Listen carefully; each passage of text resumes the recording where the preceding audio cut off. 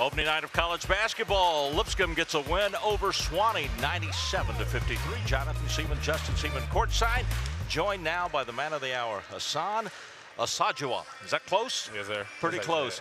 Yes, well, sir. You were a redshirt freshman. You had to set out last year after the injury. Yes, sir. After all that time, you had a big breakout game here tonight. Yeah, it's been a while. I was just excited to get out here and play. How hard was it to have to set through last year and be there on the sideline, not get a chance to play? It was tough since I was playing for a long time, and sitting out, it really made me become a better teammate, like off the court and outside of actually playing basketball. And I really think my teammates helped me out and supported me for the long time without playing. I was about to say, sometimes, you know, it's frustrating probably with the injury, but getting to sit out, you get to kind of view the game maybe a little different than you have. I mean, you're just been out there playing. Now you get to listen to the coaches, you get to hear them coaching, and then you get to see it all happening. How did you think that helped you coming into this first game tonight? I think it helped me a lot. I really learned a lot from Rob. He was a great role model, and off the off season, I really learned a lot from him, and he's just been teaching me a lot, and I've been learning, and I guess it's showing pretty much. Well, and with Rob being out here a little bit early, you get the first crack at things, and that's got to be fun as well to get out there and get a lot of playing time. Oh, yeah, it's exciting.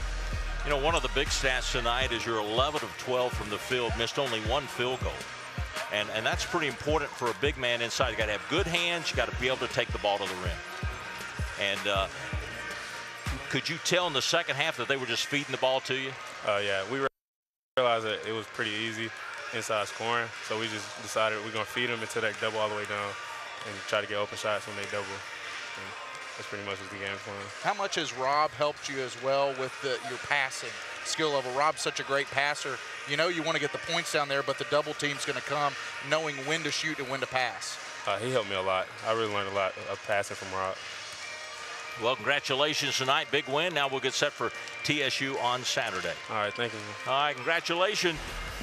Hassan Asajua here tonight, 11 of 12 from the field, 4 of 5 from the free throw line. He had 9 rebounds and a total of 26 points in 21 minutes of play. For the Bisons here tonight, they end up shooting 36 of 67, 53.7% for the game, and the Bisons will out-rebound Sewanee tonight 41-27 as they win this game 97-53. Coach, I've done a lot of interviews. That's about as much water I've seen come.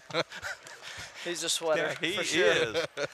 Well, he gets a breakout game here, and what I really like, 11 of 12 from the field. Yeah, pretty efficient. Yeah. Hard to argue with those numbers. I thought he played with a lot of poise down there and took his time and delivered. Obviously, the matchup was in our favor as far as size is concerned, but a really nice debut for him, and obviously credit to the guys who got him the ball in the right places and so forth. How did you feel about how your team played tonight, first game out? Mostly good. You know, not a lot of big complaints at all. You know, they make you work, that Princeton offense, and, you know, you got to be in a stance and you got to be alert and you got to be ready, and so they exposed us a few times there. But overall, I was pleased. I thought from 1 to 15, I thought our guys were ready to play and did a pretty good job. Got to be happy, too, the defensive effort, especially in this one. 20 steals, defensively active hands pretty much all night. Very much so. Yeah, I thought we got, you know, and most of it was off the ball. You know, I thought we had guys that were, again, in a stance and in gaps and, you know, and ready to make plays when the time was there. And I told them at halftime, you know, you look at that number and you think it's because you're just flying around and being active and making plays that way. But a lot of times that number becomes what it is because you're not making mistakes and you're forcing them to try to make plays, and that was the reason why that number was so high tonight. And rebounding, I think it was dead even at halftime. You end up with a 41-27 advantage. That would be the one area where I was a little bit disappointed. I didn't think our mentality to go rebound was good enough, especially on the offensive end. We didn't score the ball very well. We didn't finish very well.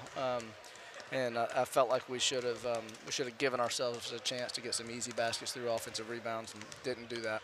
Nice getting a guy like Nathan Moran back out on the court for his first time after a year, just having that senior leadership out there. Absolutely. You know, there will never be a time where I'm disappointed he's out there, I don't think.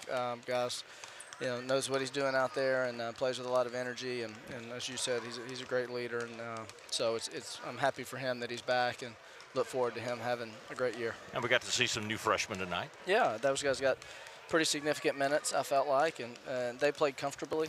That can be a tough thing, no matter how good you are or how the game's going. You're playing in your first college game. It doesn't always go smoothly, and there may have been a hiccup or two, but overall I felt like those guys came to play and really did what we want them to do. Well, you coached against a former player you recruited tonight. You'll do the same thing on Saturday when you take on Tennessee State. Yeah, and we're going into this one a little bit in the dark. We don't have any film. We don't know what they're going to do. There's some personnel we haven't seen, and so we'll have to stick to principles and just play the way that we play and try to do that really well, and hopefully that'll be enough.